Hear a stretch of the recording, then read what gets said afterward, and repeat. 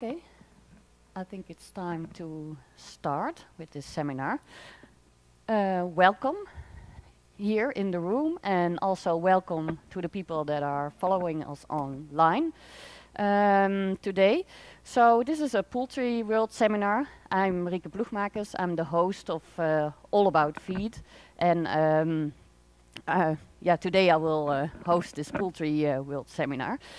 So today we're going to talk about sustainability and welfare, and we have 4 experts here that will share their insights and thoughts with us on this topic. So before I will welcome our first speaker, I like to address that it's possible to ask questions. We have the presentation and then we have time for questions. For the people joining us online, there's a chat box, and you can ask questions via the chat box, but we're not able to answer them here in the room. So they will be followed up later on, or they will be sent to the speakers. I think that's it for me. So I'd like to introduce our first speaker, Annemarie Netelson. She's Global Senior Advisor Welfare, Sustainability and Compliance at the AVGen Group. And in her presentation, she will talk about global developments in poultry welfare and sustainability. So let's give a warm welcome to Annemarie.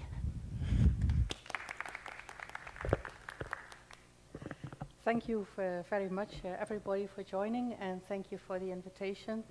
I'm very happy to give the first speech today. So I would like to talk this time about poultry welfare and about poultry sustainability from a global perspective. The first on poultry welfare is about the Poultry Welfare Alliance. The International Poultry Welfare Alliance is a multi-stakeholder group across the chain.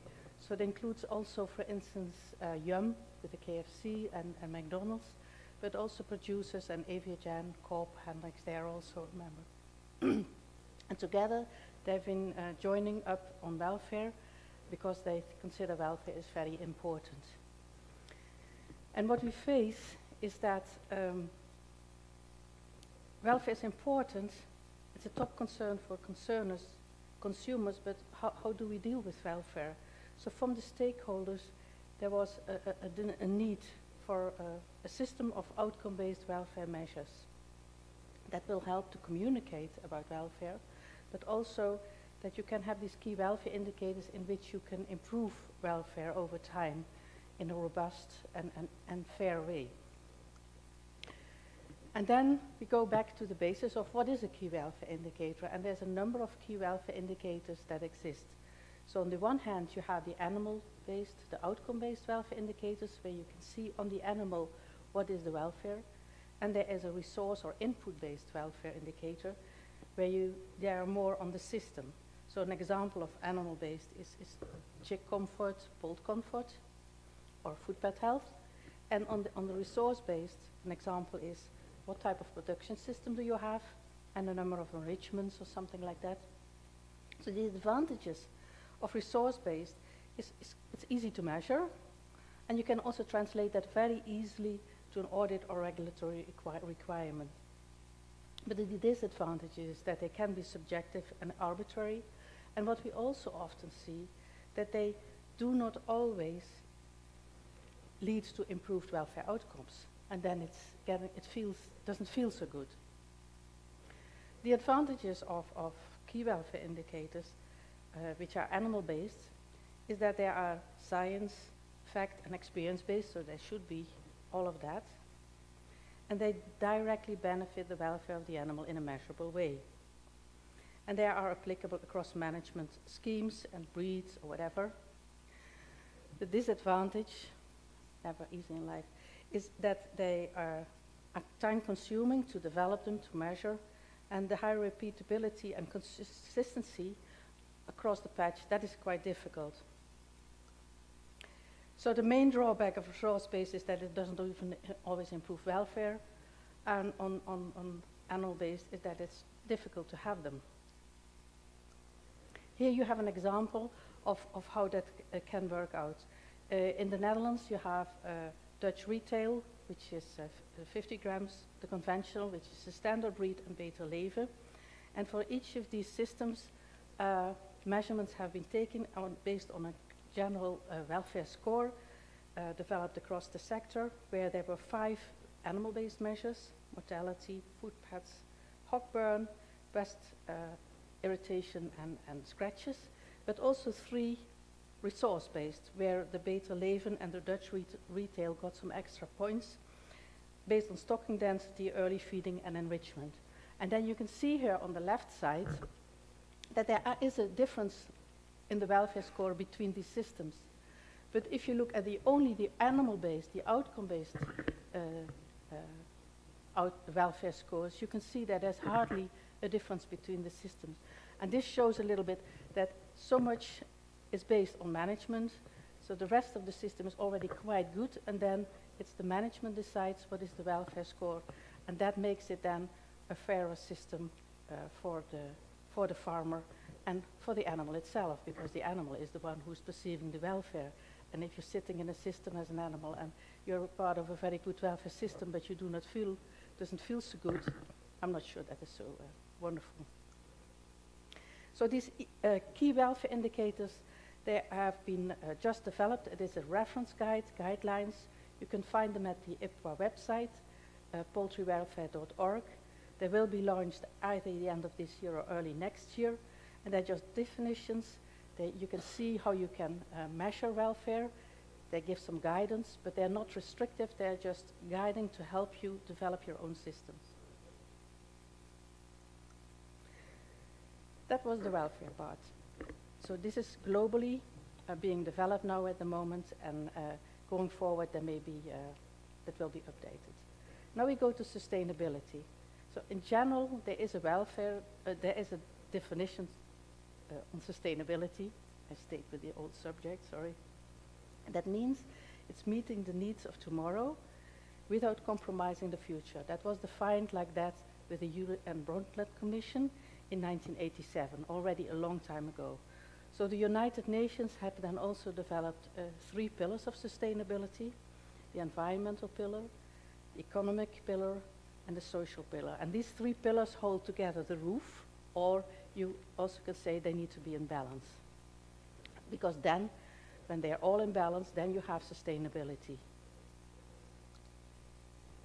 With the International Poultry Council, that is the global association that represents more than 85% of the meat poultry sector, we have been looking where we, as a meat poultry sector, can make a difference for sustainability. So we've been going through all these 3 pillars, and for each pillar we have been looking where can we make a difference, and we call that the means. And for each of these means, then later we have been putting them next to the United Nations Sustainable Development Goals. So where for the 17 Sustainable Development Goals can we as a meat poultry sector make a difference? That's across the patch, across countries, and across the sectors. That together, we have been working out and signing that document together with the FAO in 2019, and that is called the Declaration of Sao Paulo. So this way in which we as a poultry sector can make a difference, according to the Sustainable Development Goals, then each of you can find ways in which you can make a difference, and that together then shows how we as a poultry sector can contribute to sustainability in terms that the whole world understands, or they already talk in these terms. As EuroTier, we've signed up for this Declaration of Sao Paulo, which means we have to start working with it. So this is Jan Hendricks, that is our CEO, some of you know him. He's been signing up for that. He signed that document, but where that means that we all of EuroTier group have to start working on it. We have already now our logo, which is called Breeding Welfare and Sustainability. That is a new logo that isn't part of that. And just to give a little bit of more information about the Sustainable Development Goals, there are 17, as I said. We have also been looking, and Evonik and Rabobank and a number of other companies have helped us defining that as IPC. Where can we make the very most difference? And then we have been choosing 5, and it was very difficult to find these 5, but for having a good message, that is important. And the one is zero hunger. So we, as poultry sector, we are feeding the world. Second, number 3, SDG 3, is good health and welfare, well-being. So we contribute to good health of people with the very good amino acids, a balanced amino acid package, which helps people grow into being robust people with intelligence and able to live their lives.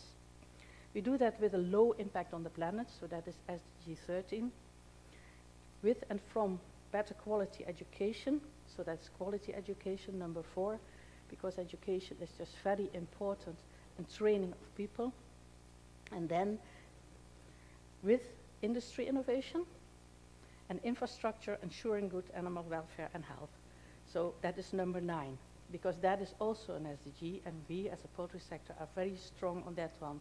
On the innovation, industry, but also on making the infrastructure. Think of if there's not an infrastructure in a region, then you cannot set up a very good poultry sector.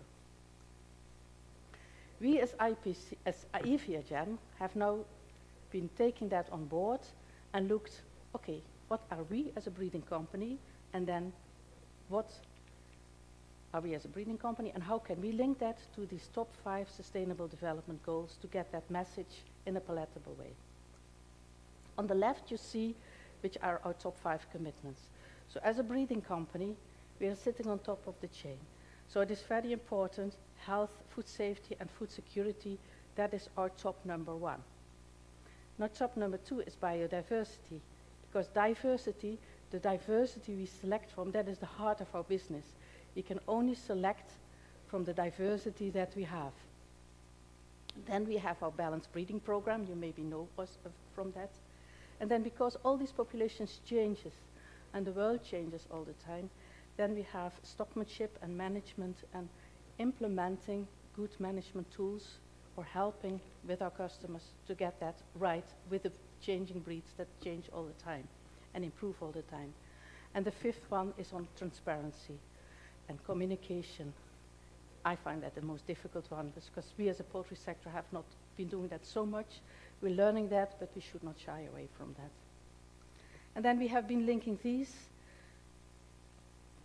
with the Sustainable Development Goals of the IPC. You can see that here around on the right. So for each of our tops, we have been dedicating a number of SDGs. And you can see that in the next one. So our first commitment, health, food safety and food security, means we have breeding programs across the world.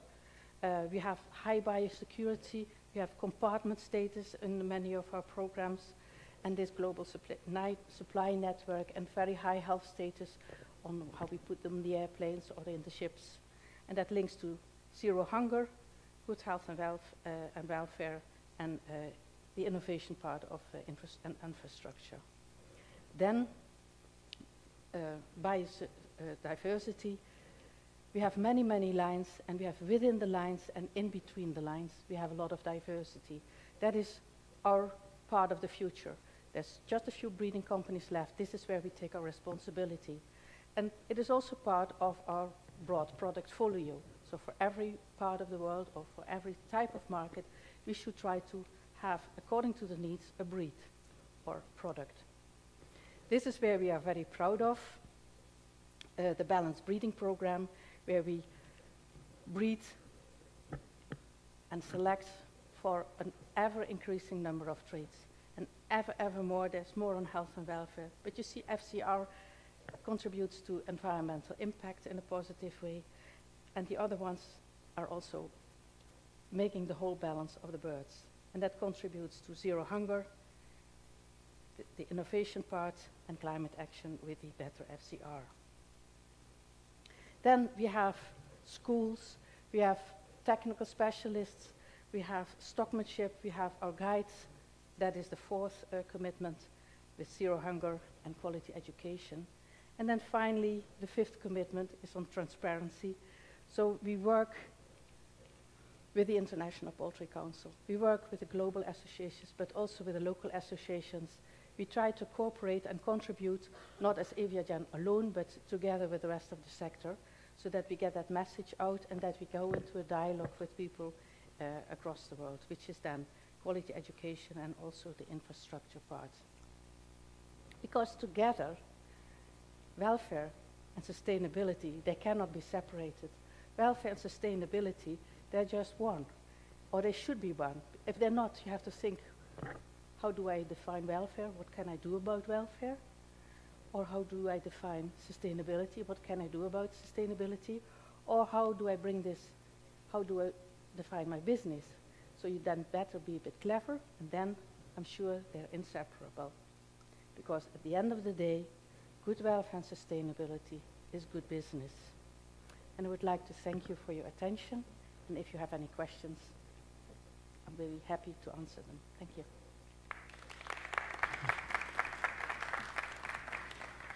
Thank you very much, Annemarie, for your presentation.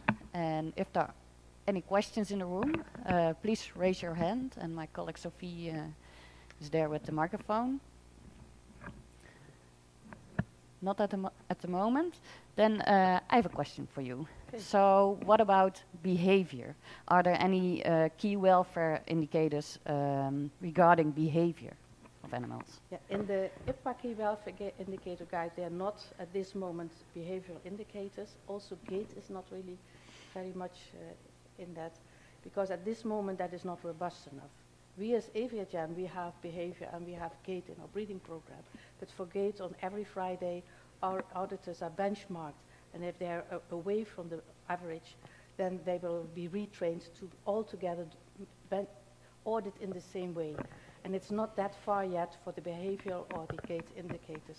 I think it will come in the coming years. That will, I'm sure it will come there with all these automated systems. And then we need to have a discussion about what we mean with a certain type of behavior. Yeah. But yes.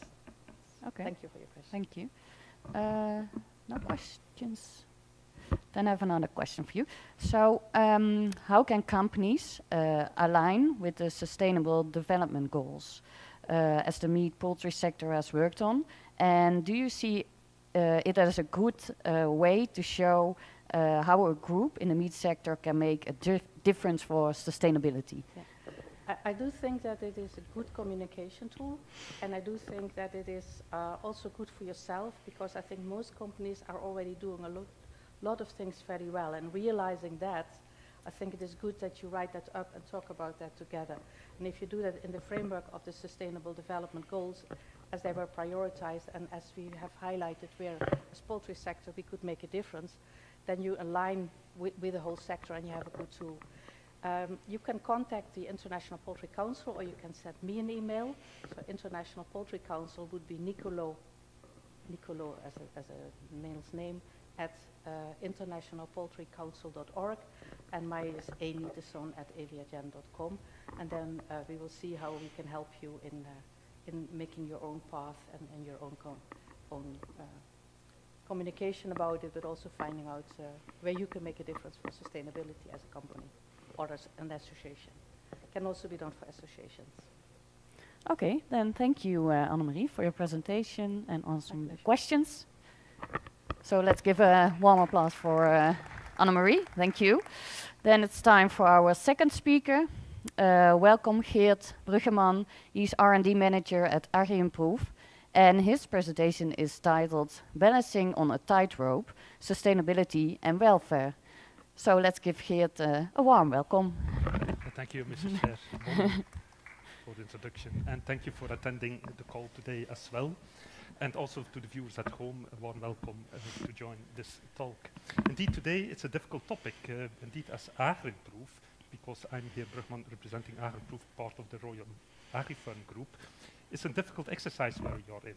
You're really on a tight rope. What I mean is, at one side, we need to create profit as a company. At the other hand, there are new challenges ahead. These are welfare and sustainability. And that's what we talk about, how we solve that or try to solve that with AgriImprove. Today, I don't want to judge. I want to open the discussion, because no one today has the truth in hand. So happy to discuss you afterwards with this presentation. And I hope. So, balancing on the tightrope. Let's go ahead. So, maybe the first question that we have to ask ourselves, do we still need additives? Because is it still the right place to use additives today? Here you see 4 arguments for that. At the right hand, the energy prices. I think you have seen your energy invoice recently. Oh, the producers have the same problem. Today, the prices of all raw materials go very high. What means that we have to calculate this also to our customers. So almost no profit for them. The second one are borders. COVID was a nice example. When COVID was there, export from countries, it means also import to Belgium in this case, where AgriProof is located, was almost impossible. And if possible, it was quite expensive. So margin, gone. Third one, war. War in Europe. Commodity prices went up. So it means to produce your local feed, also there, that price is too high. So margin to add additives goes down. And this has all as a consequence inflation, what we feel all today. And we means we don't want to pay extra in the shop. So in other words, we have to see how we can add additives in another way. Today I don't want to bring a negative story, for sure not. What I want to claim today is that we have to rethink the agri-food business. And that's where also AgriProof wants to work on. And another element was indeed, when we look, as an example for AgriProof, in the past, we worked mainly on techno-economic optimizations. These techno-economic optimizations mainly by steering health. We have all seen the demonstrations of the young generations, for instance in Brussels, and in the main capitals. What we saw there was that they don't claim only health, but also environment. Here you see what are the planetary boundaries, and it's already produced, or the reference is not there, or yes, it's there below. Very early, 2000s. So there we was already predicted that nitrogen cycles and also emissions become a threat. Today we are here. I heard by the previous talk, biodiversity. Yeah, the climate temperature changes. Biodiversity becomes a threat. And this is indeed translated, like also said by the previous speaker, in the Sustainable Development Goals, and initiated by the United Nations. So it means, for AgriFirm, till today, we were merely making profit on concepts supporting animal health and subsequently growth. And we had a nice portfolio in geography, for instance, Brazil, products that can outcompete salmonella, as an example. Also animal species, not only poultry, but also other ones, and also all dealing with health issues. What we see today are threats, emerging threats. Perception on additives, not only for feed, but also for food. The impact on soil, water, and air, for instance, emissions, greenhouse gases. And we are blamed as an industry that we are the cause of a lot of these things. But now we become the victim as well. What I want to show as companies, like AgriProof, but also a lot of other companies, we can do it different. We are also part of the solution. Yeah? And for that, we have to consider 2 major changes. The first one is, for all animal species, so also poultry, we were always used to think in terms of food chain, food value chain, starting with raw materials, additives, with no history. They are there, for granted. And at the end, what's also for granted are eggs, meat, milk, and so on. That's not the truth. Today, we know that the raw materials are produced and have an influence on the environment. They have an ecological footprint. Yeah? So today, this is the whole food system. And in the middle of that, you see the food chain. We have to take consideration with socio-cultural aspects. Everyone is different. Each culture wants to be respected. We have to cope with that. On the other hand, we have to cope with bioethics, animal welfare, high on the agenda. And on the other hand, geographic, environmental, and technology sciences all contribute to new possibilities that can influence the agri-food chain. So at the end, we are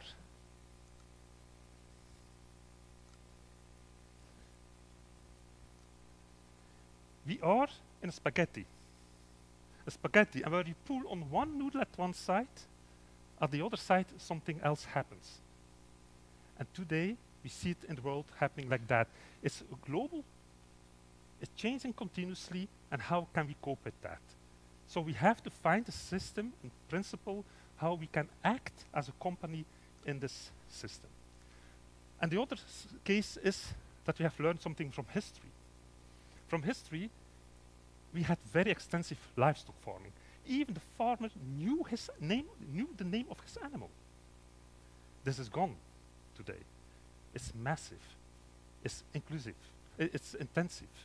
So we solved it many years ago, several decades ago, by adding antibiotics. Wow, the miracle drug. Wow. Now we see indeed that antimicrobial cross resistance came. We acted as a company, like many other companies, by looking for substitutes of that. A lot of them, yeah? But we have a problem now. It means all companies now end up somewhere with the same portfolio of products. Where is the differentiation power? Again, decreasing the profits. The cost is too high, and mainly today it's selling, reselling. We buy from suppliers and we resell it to farmers, for instance. So these elements we have to see where we can create uniqueness in the chain. So it's time for disruption, and now I will show you how AgriImprove can work on that. Yeah? And in the poultry industry, we have some concepts. Today, I will mainly focus on how we turned the impossible into possible with medium chain fatty acids as an example. This was positioned already 20 years ago in our company as a nice substitute for antibiotic replacement in the ban of antibiotics. But as we all know today, this beauty of nature is in danger. We used the medium chain fatty acids mainly from palm trees. Wow, the word palm is already shivering through the room. We see that palm today is mainly related to deforestation. Yeah. Also the decline of biodiversity. And if you want to see a nice example, use your phone, scan this QR code. There you will see what the impact is of harvesting plantations, in this case in Asia, like Malaysia, yeah, on primates. Primate is quite closely related to us as humans. So we want to see how we can deal with that. At AgriImprove, we try to solve this on two pillars. The first one is using the new type of gold in the market. It's called biomass. In the past it was bio-waste, but waste sounds negative, so today it's biomass. Why biomass? Because it's available in large quantities. Retail produce a lot of non-sellable products, like bananas, for instance. Also in restaurants, a lot of leftovers, but even in your kitchen, you produce a lot of waste. And today, what's happening with that waste? It's mainly landfilled or incinerated. So creating problems. So it means the bio-waste produce the greenhouse gases today, and this contaminates soil, water, or even air. Yeah? And it goes against the circular economy principles, like also shown by the previous speaker, yeah? Because it's a loss of waste, loss of nutrients and energy. A lot drains through the ground that cannot be used, that is not accepted anymore. So bioproducts are a potential solution. Now AgriImprove has a preferential position in the Royal AgriFarm Group. What it means, we have now Bonda, yeah, which is a collector of all types of bio-wastes, and by doing that, we can indeed reformulate the diets based on the non-food principle. It means everything that cannot be used anymore for food, we try to reformulate it into feed. So it means we can already contribute to that aspect. AgriImprove can even add a functionality to that. And this is done together with a partner in the Netherlands. There was a press release on that, where the Bonda products at left can be standardized, and by means of a two-step fermentation process, we can produce these next generation medium chain fatty acids. I will come back on the value propositions of them. Now, by having the standardized process of biomass at one side and having ethanol available, we can control the process very well. Why is ethanol an important building block here? Because it's also a byproduct. Today, it's massively available from the alcohol-free beers and drinks and wines. So we try to help also other industries to act as some kind of carbon credit factory for them. So that we have a two-step fermentation. In the first step, we produce a short-chain fatty acids, and then we do chain elongation. And we have the next generation MCFAs. Also good to know is it happens at ambient temperature, so no high temperature for extraction, what's normally happening with palm oil. And we have digestate that you can use in soil. So use of byproducts and waste, it's a no-brainer. Reduction of carbon footprint, no ships anymore. I heard the word ship also in your presentation, because otherwise we import from Asia to here. No distillation temperatures, so low environmental impact. Alternative for palm oil, which has now a negative impact in communication, and as expected, reduction of antibiotics. The second pillar is moving from products to services, transition services for the farmer. Or not only for the farmer, here we have a farmer, it can also micro-corporation, which are also trending in Europe nowadays. Where we work with a fermentation process, here I have MCFA, but it can be whatever fermentation process that we have available. I take the same example as the previous one to make it easy.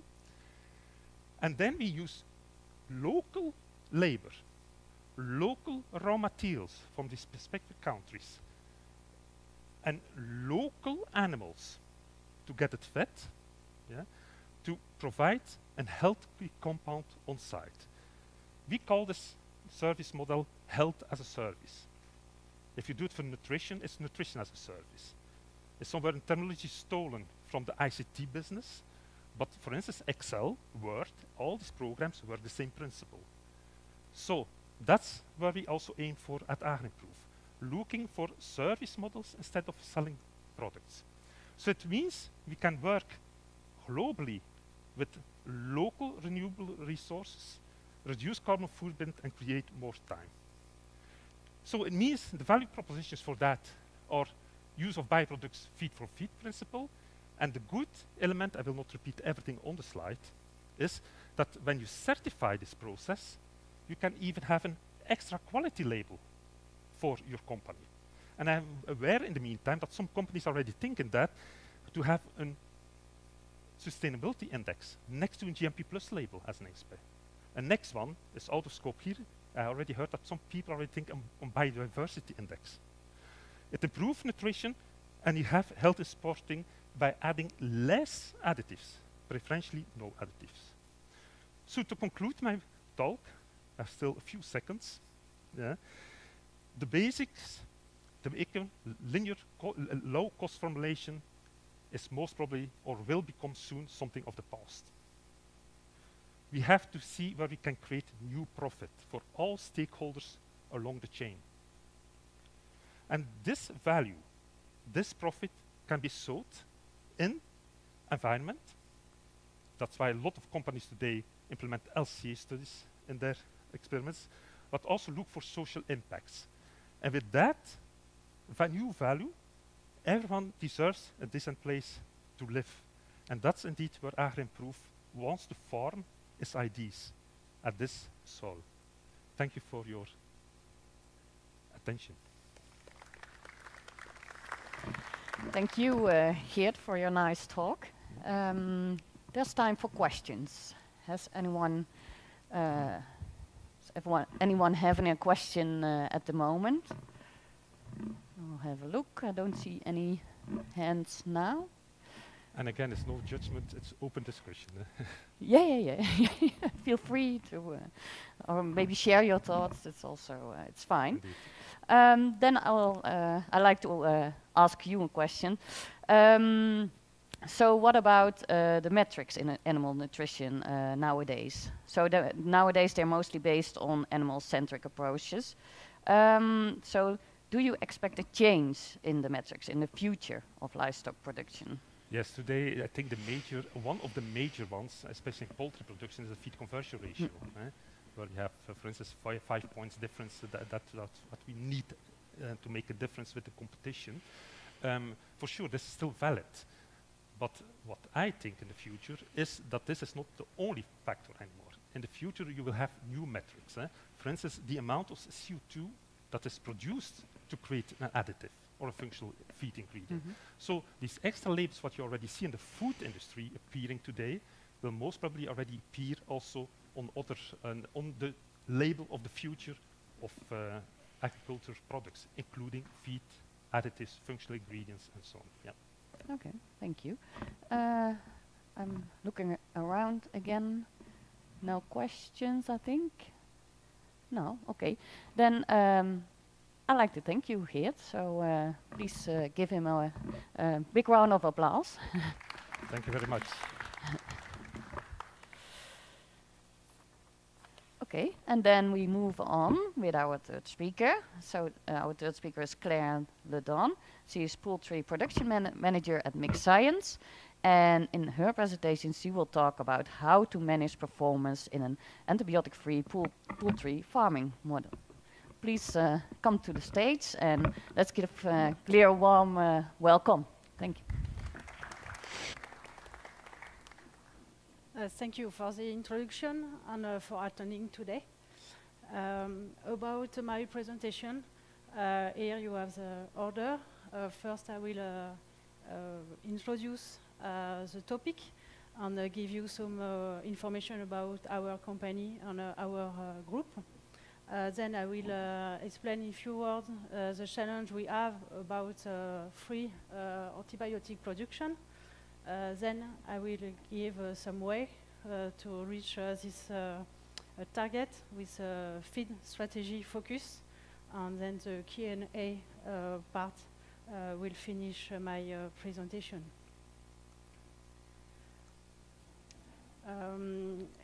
Let me give you some information about our group, Avril Group.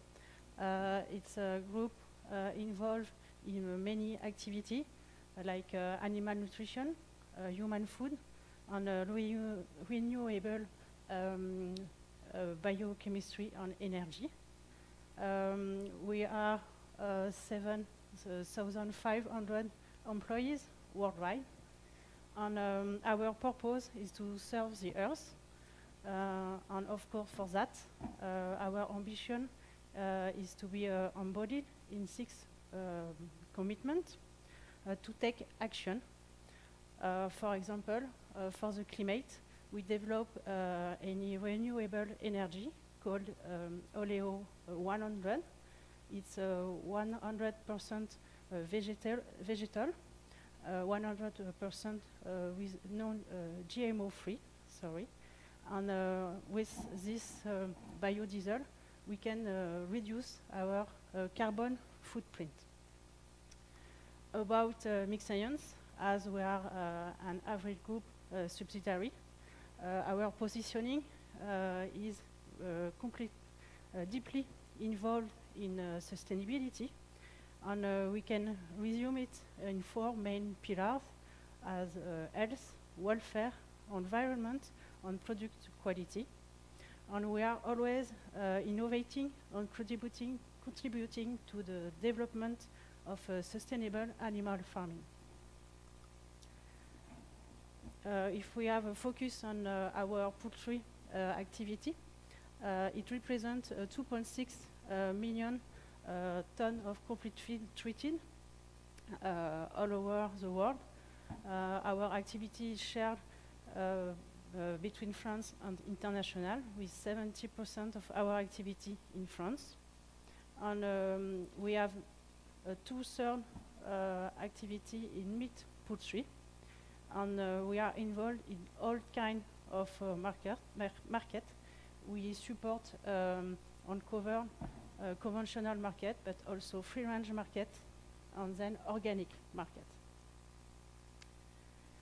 The main species we are focused on is broiler, both in France and international, but also laying hens, turkeys, or game birds.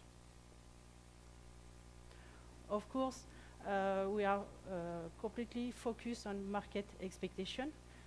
We know that competitiveness is a key of success for all the market, and also zootechnical performance. But now, more and more customers are looking for any response to bacterial challenge in order to reduce antibiotic use. My presentation will focus on the two last points without forgetting the two previous. Now I will present you the challenge to produce without any antibiotic. This challenge can be resumed as here. We have two main kinds of antibiotic. The first is AGP. There are many used to promote poultry on the poultry performance, facing inflammatory reaction. But we have also curative antibiotic, and these are used to treat any ongoing infection, targeting any pathogen depending on the selected molecule we have. The two kinds of antibiotic have one common target: to limit the pathogen development. Of course, if we want to succeed in any challenge of antibiotic-free production, we have to reduce this development of pathogen, and it's our strategy. Our approach is summed up here. We have 5 main pillars to reduce antibiotic use in poultry production, with farm management, prophylaxis, for example, with a good program of vaccination. We have chick quality and starter management. We know that the starter period is a critical period for pathogen development. We have biosecurity. On the last point we have is feed and nutrition.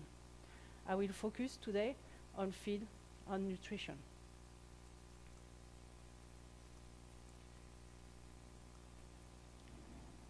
Here you have any overview of feed solution we can have. The first we have is the raw material knowledge. If you know well raw material in your matrix for formulation, you will use it well and well valorize them, and reduce the quantity of indigestible nutrient you will have in your feed. When you formulate, you have to take into account the feed presentation to improve feed intake, and thanks to this feed presentation, you will have a good digestion. For digestion, we have many different solutions to improve it, but many feed additives. Then the other point we have, it's absorption. Absorption will be improved if you have any higher retention time in the gut and a good intestinal integrity. With these 4 key points, you will increase the nutrient use, and you will decrease the quantity of nutrient undigested, and they will be not available anymore for pathogens. Of course, you will also decrease excretion and waste, and this is more sustainable. To ensure absorption, we have to support microbiota balance. We have commensal bacteria like lactobacillus, sorry. And this lactobacillus will consume many amino acids. For 3 to 6% of amino acid digestible you will give in your feed. So it's very important to have this lactobacillus in a good quantity, but not too much in the gut. And you have to limit them in the upper part of gut and to decrease and to increase them the most as possible at the end of your gut. Of course, we have the other part of bacteria. You have pathogenic bacteria, for example, Clostridium, which is the main pathogen we have in poultry, causing enteritis. And this pathogen bacteria will also damage the gut wall with bacteria toxin. And we have to avoid them and to give them the less nutrient as possible in the gut. So for that, we have to increase nutrient digestibility. For improving digestibility, we have many solutions, but here I propose you to have a focus on phytase. And for the moment, in many formulations, we have superdosing phytase to improve FCR.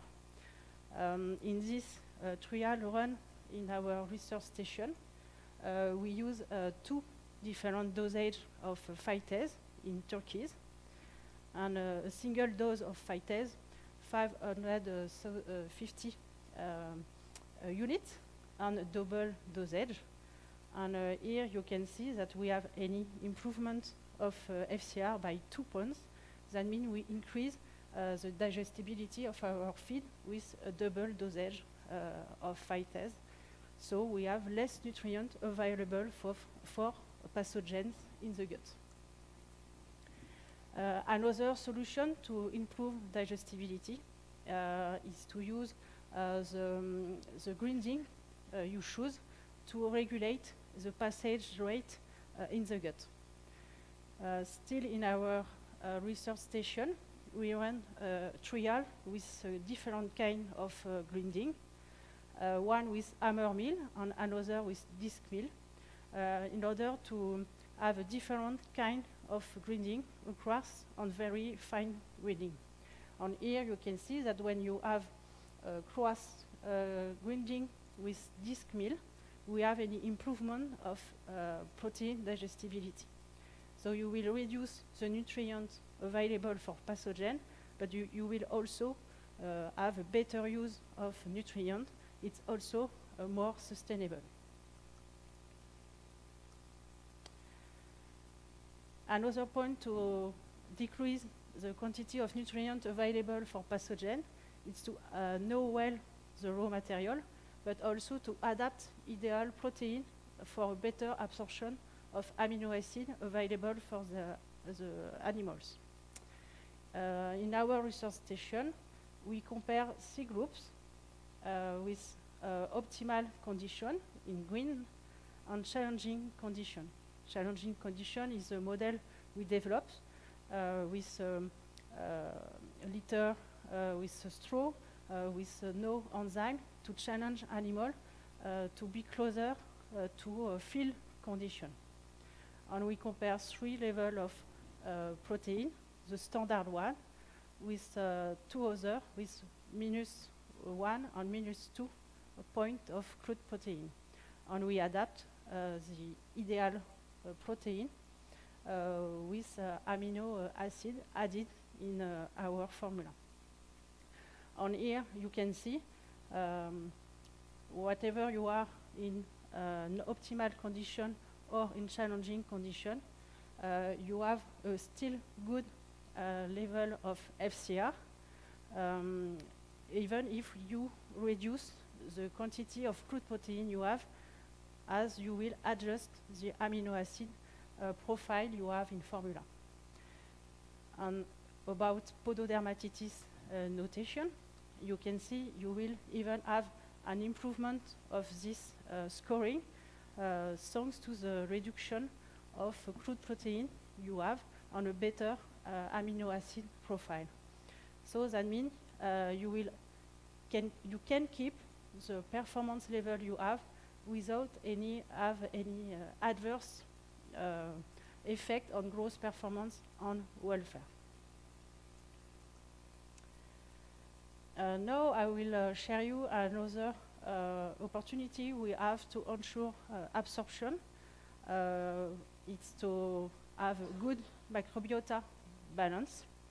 I will share you any trial we did in Belgium with any Clostridium challenge, and we compare control with AGP, and another trial with Lumigard most at 1 kilo.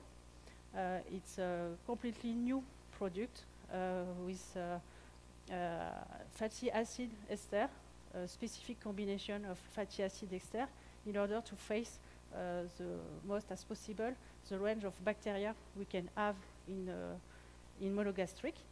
And here the challenge was with Clostridium to evaluate the benefit you can have with this kind of solution.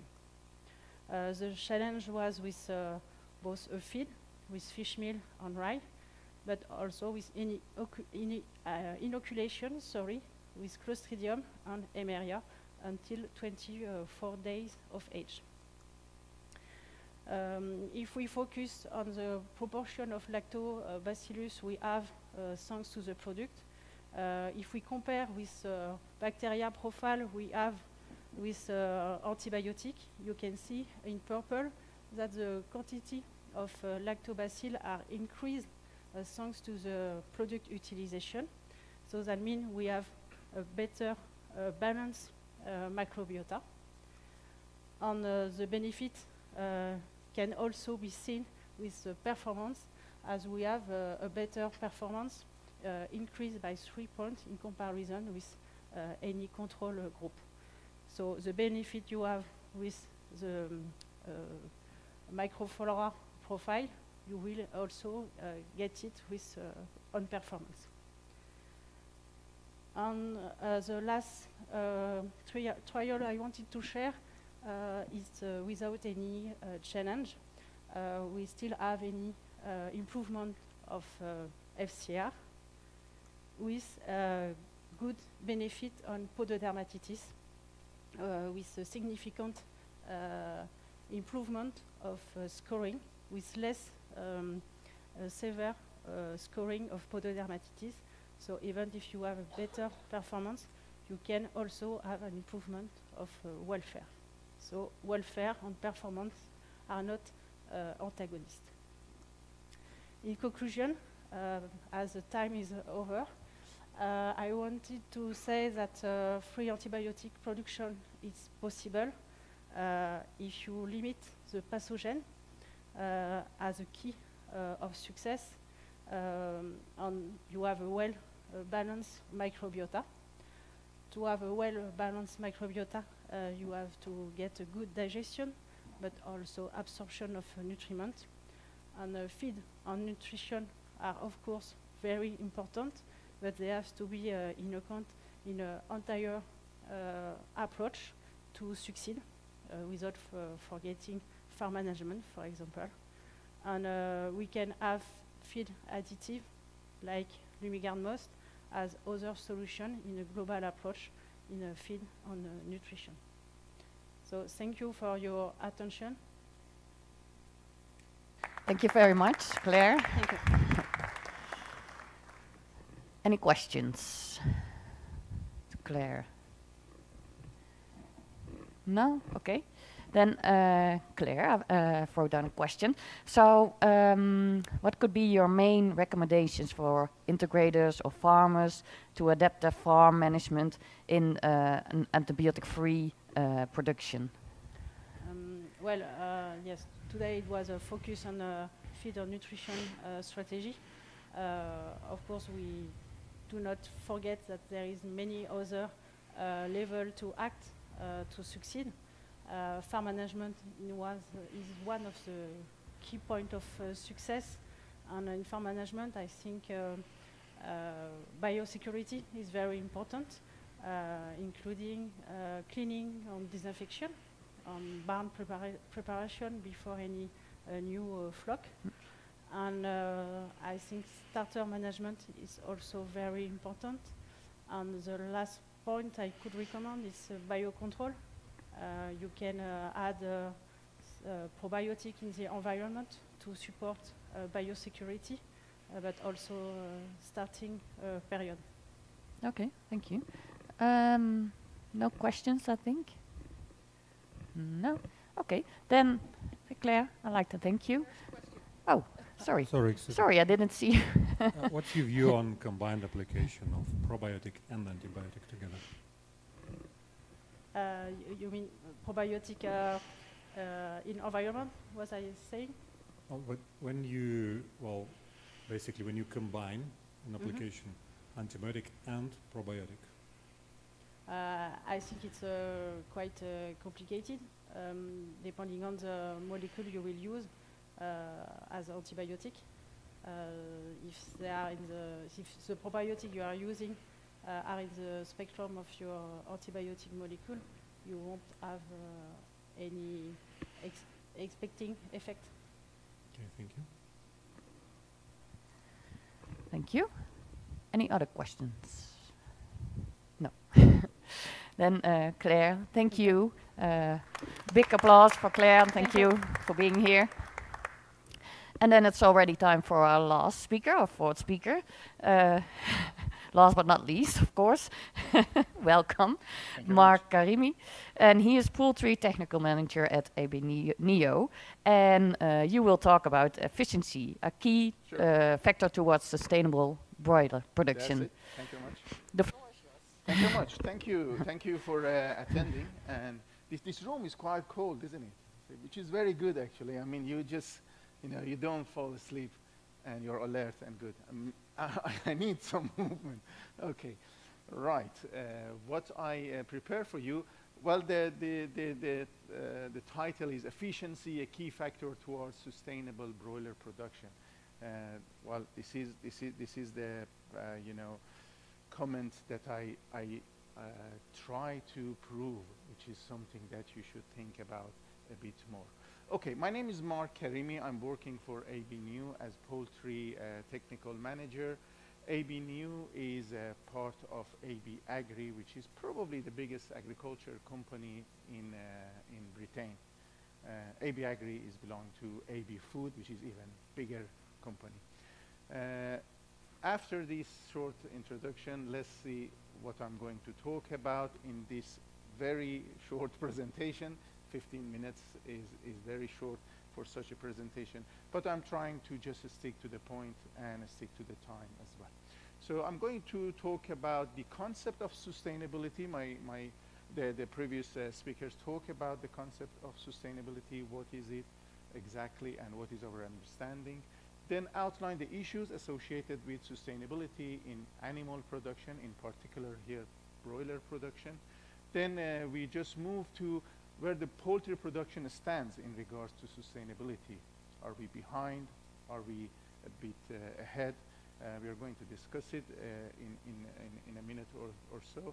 And answering the question, what to sustain in broiler production. When I say this, I'm talking about the people like myself who very closely work with the poultry production. I'm sure in this room, all you guys working very closely with poultry production. You are either farmers or the people who working with the feed industry. But when we work very closely, we need to focus on what we can do rather than what we can talk about. And then another comment here, another statement, no solution is valid without facts and figures. Again, I'm going to show you a couple of interesting slides. They are very interesting to me. I'm sure it's going to be interesting to you as well, to just focus on facts and figures when we talk about any solution. So I believe no solution is valid without facts and figures. Okay, let's start. Sustainability and sustainable development. Probably you can't read it because I can't read it from here, but the definitions in dictionaries are quite straightforward. The previous speaker talked about this. This is the dictionary, but in 1987 they just come up with something which is more practical rather than just a dictionary definition. And in this new definition, or more practical definition, they talk about three things: economy, society, and environment. So these three elements are very, very important. However, during last 20 years or so, our understanding improved a lot. So for example, you can see from here the first one, society, environment, economy, was three separate elements. Then we said, oh, maybe they are related and then interconnected. So our understanding has been changed, and I think still is changing, because we learn more and more about sustainability and how it does work. And then in 2000, the new elements add to these three elements that I told you, which is institutional. And institutional is everything about governments, regulations, legislations, practices, everything else. And made a prism like this that you can see. However, after that, even in 2004 and after that, we learned that it is not all about these elements as a separate elements. The interlinkage and the connection between them are very, very important.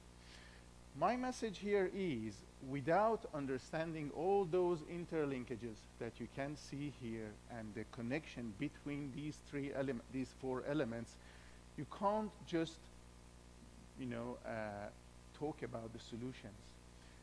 And probably why we are a bit behind, which I believe we are quite behind in terms of industry when we talk about sustainability, is because our understanding of the whole system is not the best. And even the worst news is understanding of others are not the best towards us.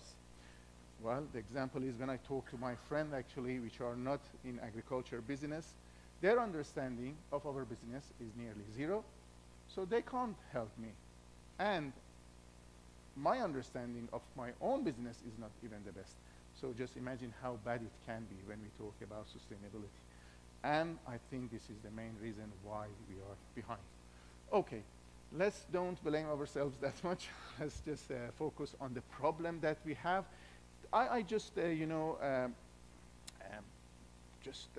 add few things that I think they are the most important challenges that all livestock around the world has. But probably the first one, which is the direct of the intensive farming on environment, and the last one, which is antibiotic resistance, are two things that during last 10 years probably people talk about a lot. And today I'm not going to just talk about all of these things, but as I said, understanding of each and every elements is very important when we talk about sustainability. Let's focus on something that we can do things about that, and it is environment. Okay, when we focus on chicken and considering that prism that I told you with social, economical, environmental, and institutional, these are the things that bother us actually as a people who working directly with the with broiler industry or with poultry industry. And as I said, I'm going to focus more on environmental aspects rather than anything else. To be honest, if you want to just cover all those things, we need few days presentation and talk and discussion. But let's just focus on environment, something that we can do. And I'm going to share this very interesting slide with you. Poultry or broiler industry or broiler meat industry is a food industry, yeah? So we just produce it for the food. And it's better we compare things with the food. And greenhouse gas emission, which are all these actually, are the biggest challenge in terms of environment when we talk about sustainability. However, when we have a look on the broiler, we can see that we are not that bad. I mean, look at the coffee and chocolate there. They produce more green gas emission, or they emit the pollute the environment more than poultry meat, and egg even is much better. However, if we focus on poultry meat, you can see, I hope you can read all those things. We can see that farms and animal feed are two biggest challenges for everybody. And the thing is, we have to concentrate or focus on these two things more than anything else probably, because the rest are not in our hand that much. And probably it is the reason that you know, when governments or you know, regulating bodies put the retailers under pressure about environment, most of the time they come back to you, they say, okay, you should sort out your farms. And they never talk about their own problem, which is transport, processing, and everything else. Because unfortunately, based on these findings, they think packaging and processing is not that much issue in terms of greenhouse emission. And farms and feed processing are the things that we should sort out. Okay, so we have to accept the responsibility and work on it.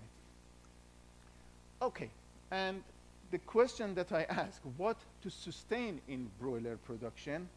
I believe as people who directly involved in these things, we have to accept the fact, and I think this is the fact. The broiler production around the world is still far from an optimum use of natural, energetic, material, and informational resources. We are a bit behind. We should accept this responsibility. Yes, we did a lot during last, 20, 25 years that I'm working in this business.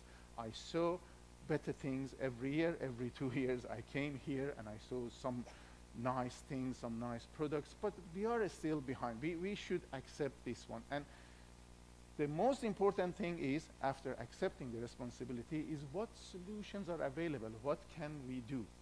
And I think increasing in the efficiency of resources that we use in production is very important. So focus on increasing efficiency is something that we can do, and I believe we are doing at the moment, and we can do more. So in practice, how we can do that, again, I put some comments here, sorry about being wordy and put all the comments for you, but they are reality. For example, spotting all and every available tool to optimize productivity is important, yeah? We are not going to focus on very narrow things. Whatever available, we should focus on developing any eco-innovative techniques, yeah? So there are plenty of different techniques. We should go and find them and use them to improve the production efficiency in farms. And here, that I'm going to talk about probably in next 3-4 minutes that I have time, is about the innovative ingredients. And the innovative ingredients, well, everybody says my ingredients is innovative, but to me, innovative ingredients are the ingredients which work in a molecular level, not just, say something. When we talk about the food, yeah, innovative ingredients can be very simple, but when we talk about the efficiency, they should work properly. And just about AB new, in last, especially in last 5-6 years, AB new, concentrated very, very, seriously about innovation. We like innovation, and we thought, okay, without any innovation, probably we can't go forward. And when you can't go forward in any industry, for sure you go backward. So it is not a place to stay still. And yes, we work very hard through innovation, and we come up with a product called Alpha Soy Gold, which simply is a new generation functional protein for healthier production. And in next 2 slides, I show you some very interesting, data to show you when I say an innovative ingredient, what exactly means. Okay, here, there's a trial, yeah, we did a trial actually. There are 3 groups, as you can see on the top. And in this trial, we wanted to just see if adding this product to the feed can change something within the molecular level. In this case, changing the enzyme reaction or enzyme producing or enzymatic reaction within the gut itself. Okay, what we did the trial, you can see, in T1, trial 1, I put 20% to start for first 3 days. Very, very, I mean, short period, but very important period. By the way, when we call ourselves AB new, new means neonate, and neonate is very young animal. We concentrate on very young animal, and we believe if we help them in a very early stage, we can get plenty from them in later stage. So here we just add the product, 20%, 10%, 4 to 10 days, and then 5%, 11 to 21 days. And in T2, I just wanted to keep the minimum to see if I can see anything if I have just 5%. And in this case, I work on 2 different types of enzymes which coming from the pancreas, or the luminal enzymes which produce, you know, in the gut itself. And let's see what we found here. Okay, to start, there are 2 enzymes, sucrase and maltase, which are brush border enzymes, and I saw nothing happen. Okay, that's great, because by adding alpha-soy-gol, I didn't, you know, change anything about the carbohydrates. So I didn't add any substrate more. So the enzyme, as everybody probably knows in this room, enzymes working on substrates. If substrates is not there that much, so they are not, you know, just doing that much. But the most interesting one here is aminopeptidase, as you can see, you know, significantly increase in 3 old days chicks. And it is very, very interesting. In a very early stage, you can see that aminopeptidase just, you know, show themselves in a more quantity, which is very, very important for the animal, which lack of, you know, enzyme production and lack of the experience, when I say experience, physiological experience of the gut to deal with the pressure or everything else. And another interesting thing is trypsin and chymotrypsin. These enzymes are pancreas enzymes. And I learned here that this product can just increase the aminopeptidase, and then nothing changed about pancreas. So no pressure on pancreas. And you know that the anti-nutritional factor like trypsin inhibitors can just make pancreas to work harder and push these enzymes, you know, push these enzymes production more and more trypsin and chymotrypsin. But in this case, okay, everything's good.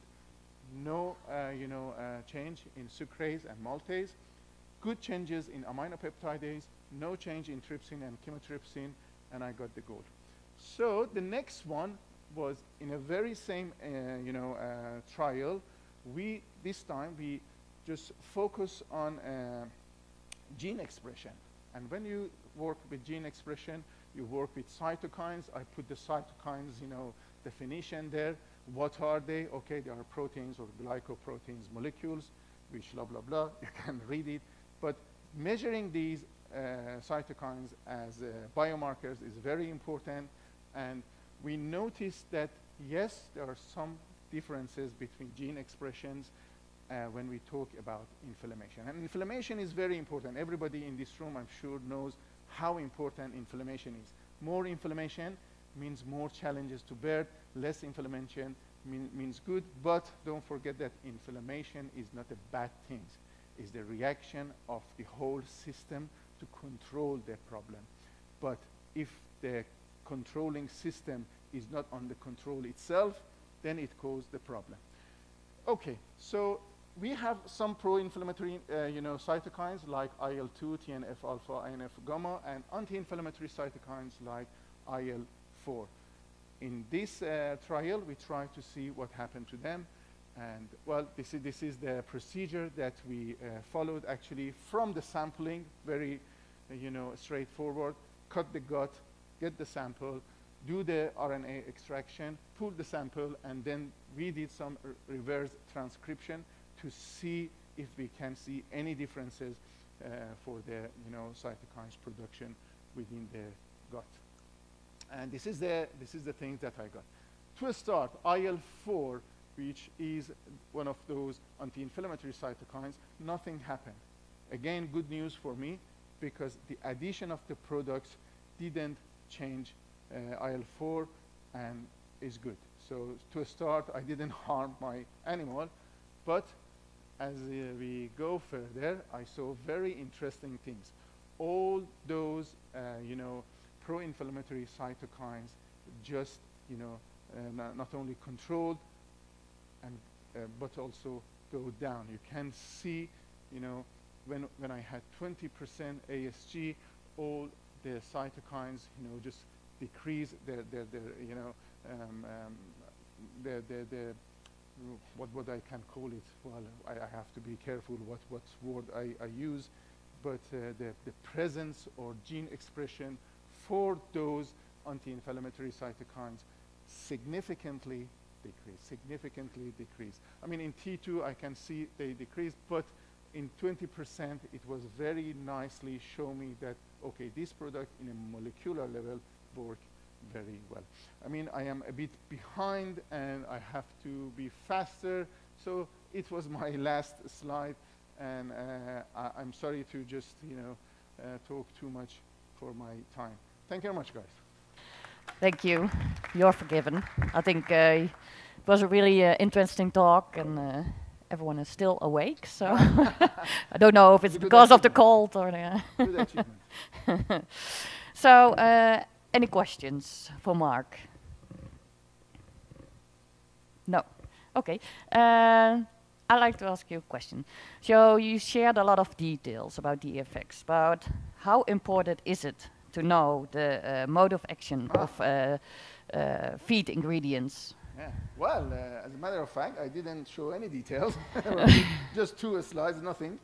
But behind this slide, I have a presentation, which is, believe it or not, 1.5-hour presentation. Whenever you like, I can present maybe for next time. All those details where they're coming from. But as I said through my presentation, knowing the mode of action is important, because simply you are not going to use 1 or 2 or 3 ingredients within your feed when you want to just solve a problem. Yeah. So as usual, you put different things, and the system is working always in a different way. Just give you an example, in those enzyme reaction that I told you, if I change the whole enzymatic reaction in a gut system, it is no good, because there are plenty of other things within the gut. As one of the previous speakers said, the microbiome is very important. You are not going to change the microbiome that much. So whatever you put in your feed, you shouldn't put the whole system under pressure. Everything should be controlled. And knowing the mode of action help you to understand how it does work and what potentials are available to you to do some changes or alteration. This is the reason that I really like to know whatever I do, what is the mode of action. This is the reason. Okay, thank you. That's clear. Any questions? No, don't think so. Then I'm off the hook. That's good. I'd like to thank you. Very much. Thank you. Thank you. So everyone. a big applause for Mark. And that brings us to the end of this seminar. And of course, first I'd like to thank our speakers for being here and for sharing their insights with us, for the nice presentations. I'd like to thank our online participants for joining us, and of course everyone here. And I wish you a nice day at the rest of EuroTier. So thank you.